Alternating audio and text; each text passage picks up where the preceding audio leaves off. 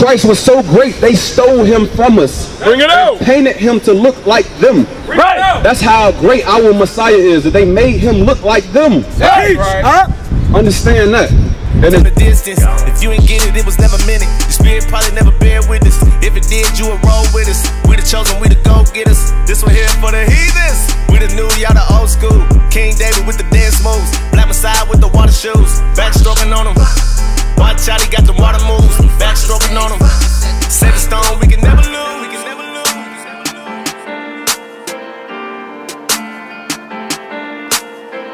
Huh? Why they gotta go there with me? Why you gotta go there with me? I do not like when you guys, I do not like when you guys sit up to nothing but lies. You know them regular guys. I do not like when you guys, I do not like when you guys. Where y'all come up with these lies? You don't do nothing but lie.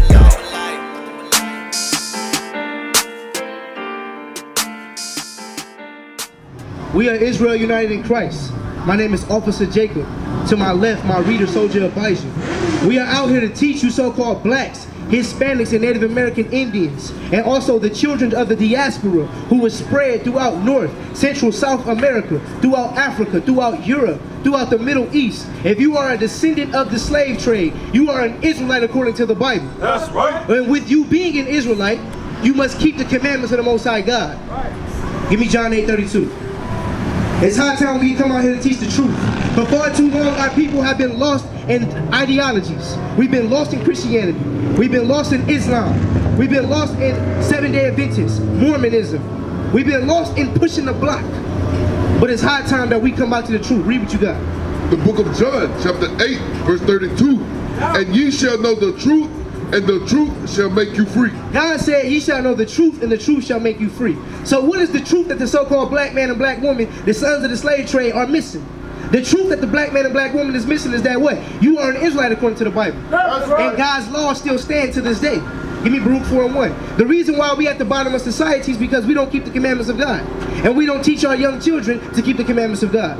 We teach little Ray Ray on the block to what? To go push the block. Teach him how to get as many girls as he can get, how to get as many phone numbers, how to be the best football player, the best basketball player. We don't teach him how to be a father. We don't teach him how to be a good brother, how to be a good husband. We don't teach him how to be a leader in his community. Right. We just teach him to coon and buffoon for the so-called white man. Read what you got. The book of Baruch, chapter 4, verse 1. This is the book of the commandments of God, and the law that endureth forever. God said the laws endure forever. So the reason why we out here in today's society at the bottom is because we keep no laws. We rather keep the so-called white man laws in America, but we don't want to uphold the laws of the true God. That's right. Come forth, brother. Come forth. Come forth. What's your name, bro? Say it again. Novell. Dovell? Novell. Novell. Jacob. Nice to meet you, brother. Look at the sign. See where you see yourself on the sign. On the left, these are the names that God called us. Judah. Okay, you is Judah, right? So you call yourself a so-called black man, right? Now, give me Hebrews 7:14. Let me show you something. You say you from the tribe of Judah, right? I want to let you all know, all you so-called black and Hispanics out here today, I want to let you know that you are an Israelite. You said you're from the tribe of Judah. Guess who else was from the tribe of Judah? Jesus the Christ, the black Messiah. That's right. The greatest man to ever walk foot on this earth was from a black man from the tribe of Judah. We're going to prove it. Read what you got. The book of Hebrews, chapter 7, verse 14. For it is evident that our Lord sprang out of Judah. God said it's evident that our Lord, Jesus Christ, sprang out of Judah. Give me Revelations 1. So now, let's do some compare and contrast. You learned that in school, right? How old are you? 17. Okay, so you're a smart brother, right? Now, we're going to take this image right here on the right, and we're going to take this image right here, and we're going to compare them like we did in 2nd grade. Read what you got. The book of Revelations, chapter 1, verse 14. His head and his hairs were white like wool. So the Bible says he had white hair, but it was woolly in texture. Who on the earth got woolly hair? Black people. Black people. Say it to the mic. Let everybody know. Black people. Black people got woolly hair. So now, let's look. White and woolly, not white and woolly. Strike 1. You ever play baseball? How many strikes you get? Let's see. Read. As white as snow. And his hair was white as snow. Strike 2. Is his hair white? Read. And his eyes were as a flame of fire. The Bible says that Christ's eyes was as a flame of fire. Why? Because he drank wine. Read. And his feet like unto fine brass. Your feet are the same color as your face and your arms, yes or no? So read it again. The book of Revelation chapter 1. And his feet like unto fine brass. What color is brass? Brown. Exactly, brass is brown. So now, let's see how dark brown it was, read. As if they burned in a furnace. Whenever you burn something in a furnace, what color does it become? Darker than what it was. You say what? Red. Okay, but you ever cook toast? Yeah. You overcook it too long, it turn what? Black. Say it again? Black. So Jesus is what? It's black. Exactly. So now, that's 3 strikes against him. He's out of here. This is foolishness. That's right. This is the true King of Kings and the Lord of Lords. Right. And guess what? It's important that you brothers and sisters know that you look like Christ, because what? How great is Christ? Greatest of them all. The greatest of them all, right? So if you look like him, that means you're what? That you're great, right? Like him. But if God is a white man and you don't look like God, then what are you? You're trash. You're nothing, right? How long has the so-called black man and black woman been thinking that we've been trash? Since 1619 in slavery. But guess what? It's a new Negro today.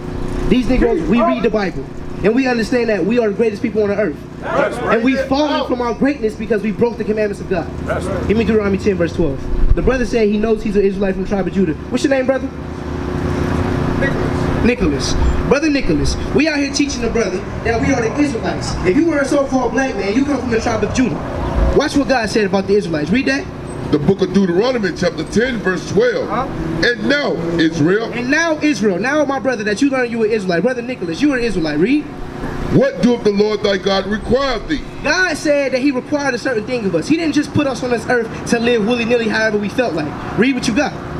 But to fear the Lord thy God, to walk in all his ways, and to love him, and to serve the Lord thy God with all thy heart, and with all thy soul, to keep the commandments of the Lord and his statutes, which I command thee this day for thy good. So what did God say he required of us to do? To do thy good. To do good, and what else? Keep his commandments. Exact. Say it again for everybody out here. To do thy good and keep his commandments. That's what the so-called black man has to do. The solution to the problems in the black community is keeping God's commandments. That's right. So now, what commandments must we keep?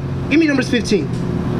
Give me Numbers 15. Because God said that the solution to the problems in our community is by keeping his commandments and his laws. That's right. But guess what? You can't keep no commandments and laws if you don't know what they are. So we as the black man out here today in purple and gold are going to teach you God's laws so that you can repent and be a better state than what you are in now. Right. Read what you got. The book of Numbers chapter 15 verse 38. Now I want you to stop.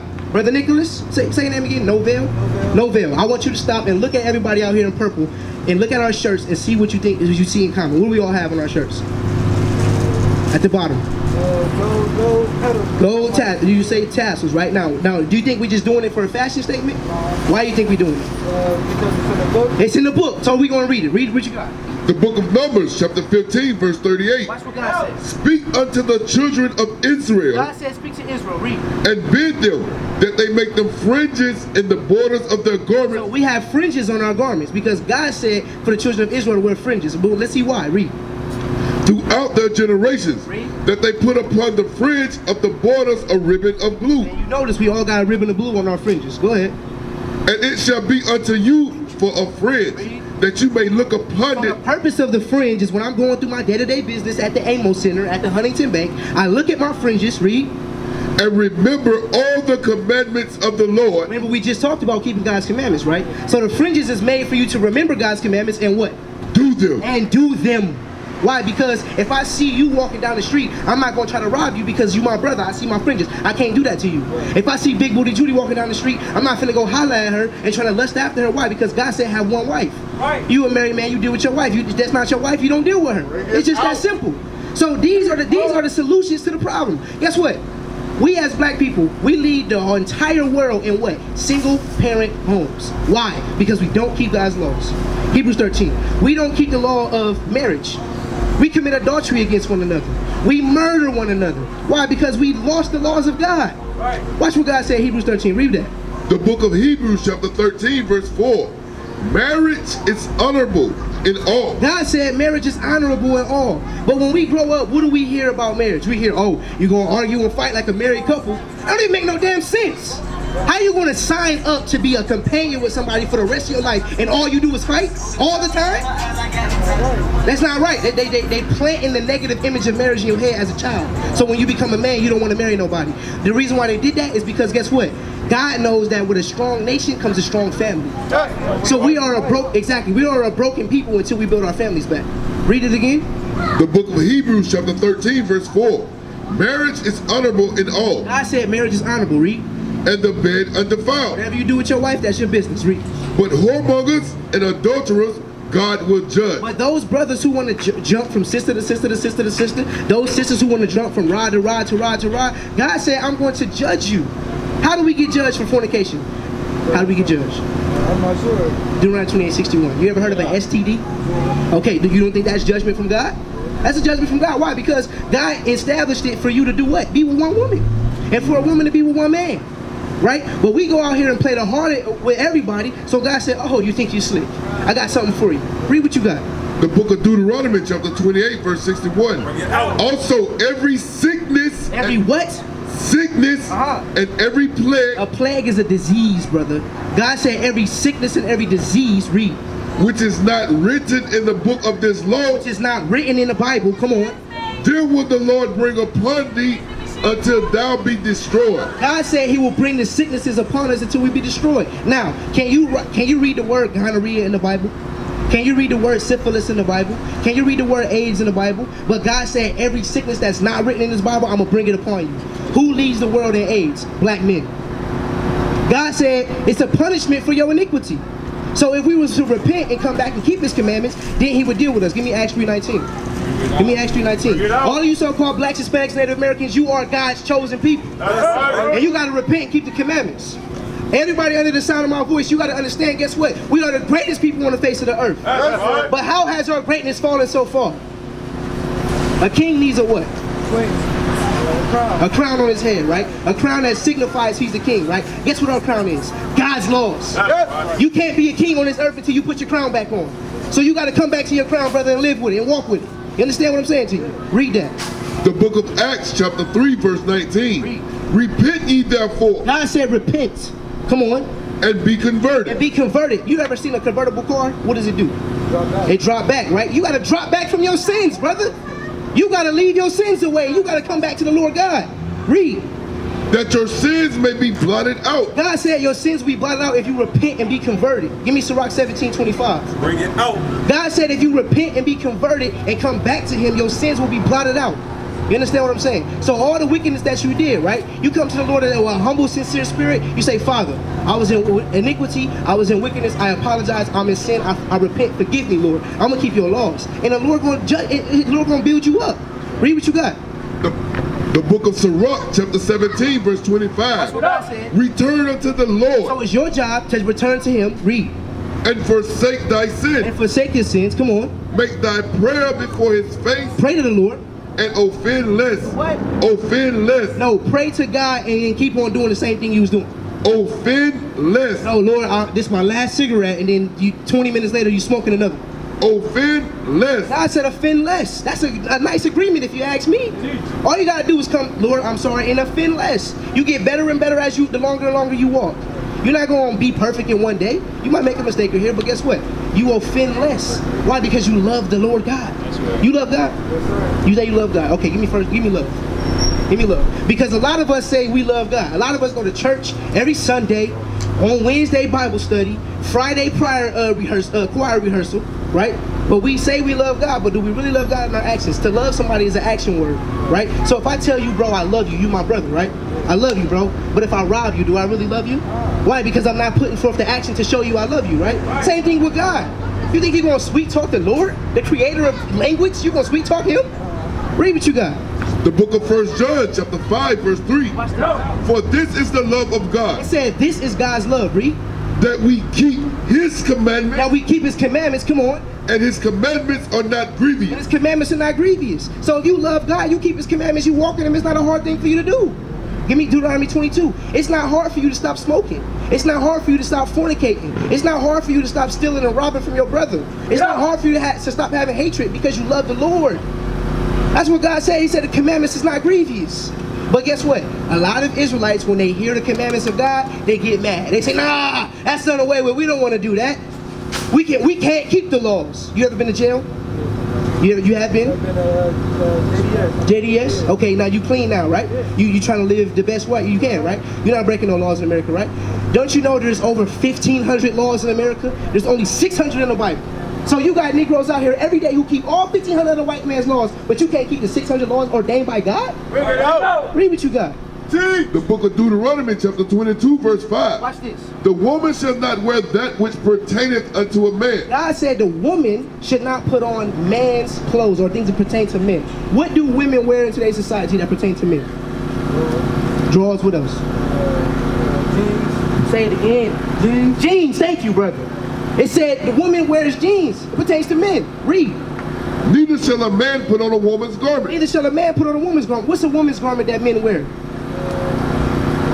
Dresses, exactly. Exactly. So God said a man should not put on what a woman's supposed to wear, and a woman should not put on what a man is supposed to wear. Now, this is another commandment. I brought this out because this is a commandment of God. Right? But guess what? Our sisters, when they hear this, oh, no. I don't want to hear that. But the reason why God said don't wear it is because what? For all that do so are an abomination unto the Lord thy God. God said when you were a sister wearing pants, you're an abomination. And when you were a brother in a dress, you're an abomination. That's a disgusting, unclean thing, right?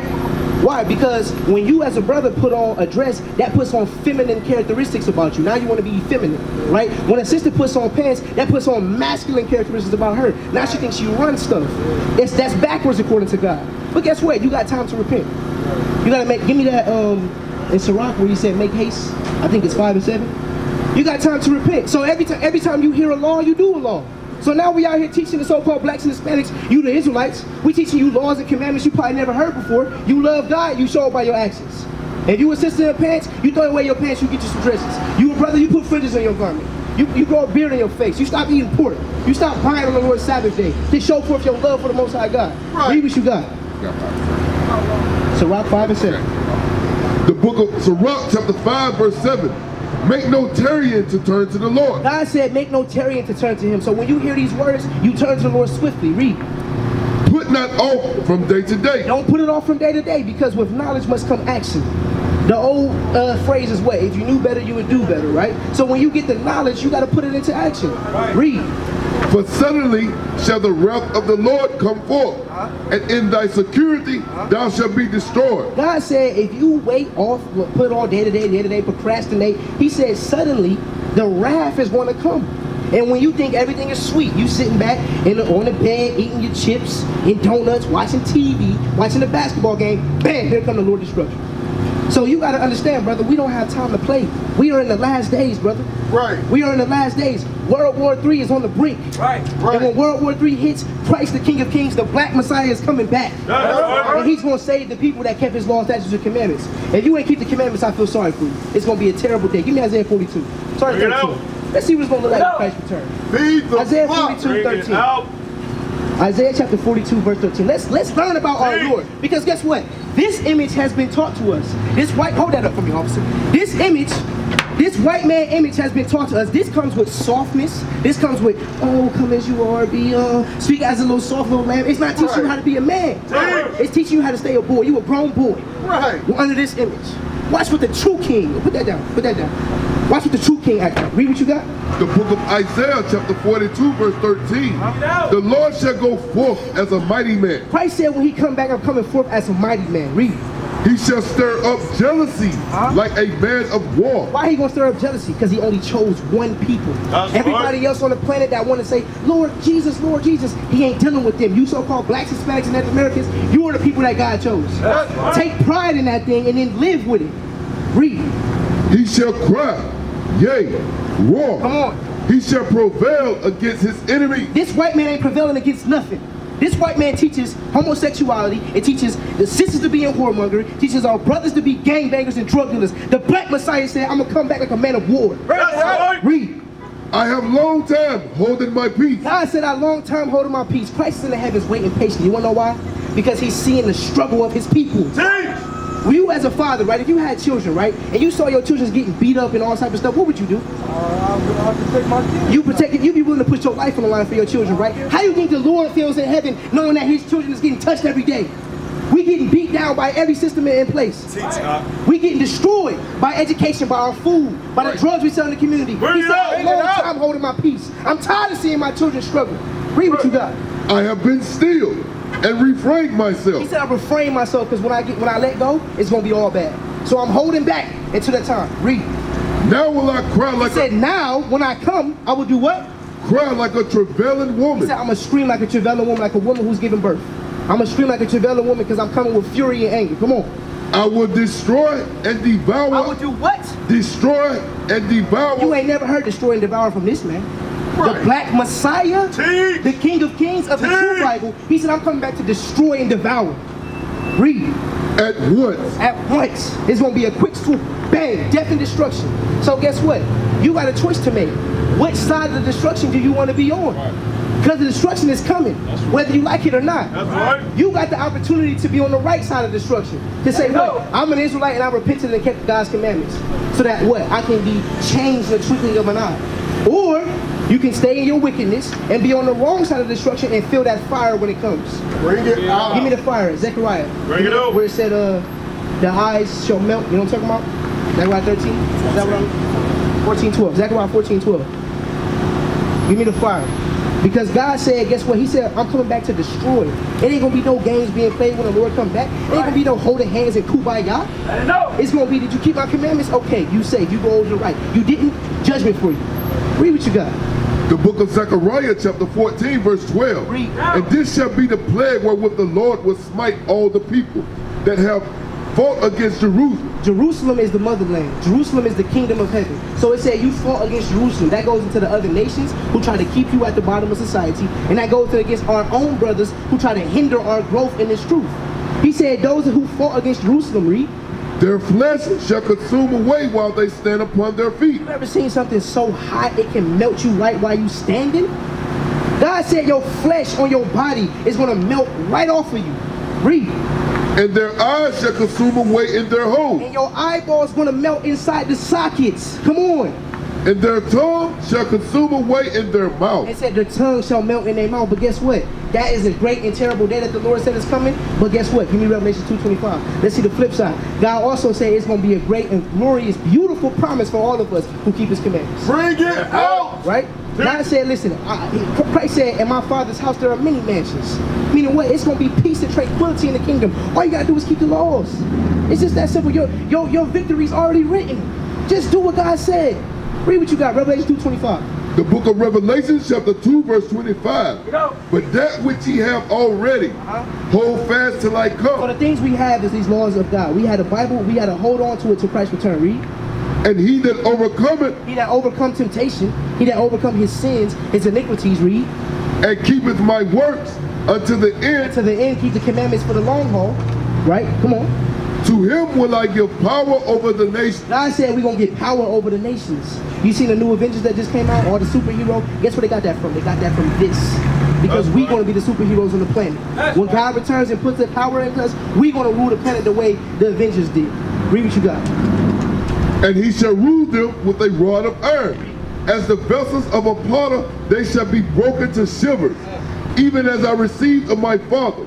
And I will give him the morning star. So Christ said, even as I received of my Father. Meaning the same power that the Lord God instilled in his Son Christ, Christ wanted to instill it in you. You don't want the power of Christ, right? You want the power, that's the greatest thing you could ever do, right? So guess what? If you want the power of Christ, you got to come back and repent, bro.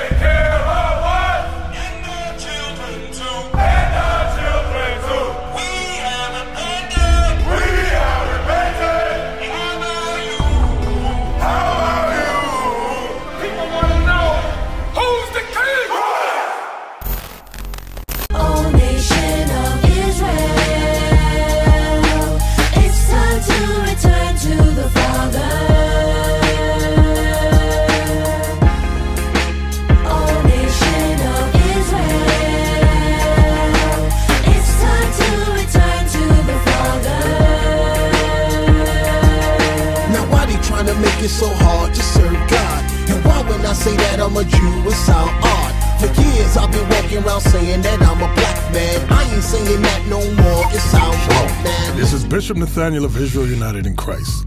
Please subscribe to our YouTube channels. Stay up to date with our latest events, music, and classroom lessons.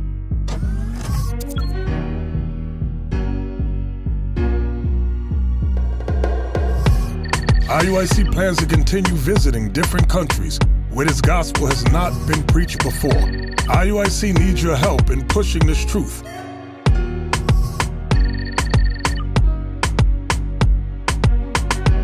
So join us. Subscribe to our Instagram, Facebook, Twitter, and podcasts, and stay up to date with us.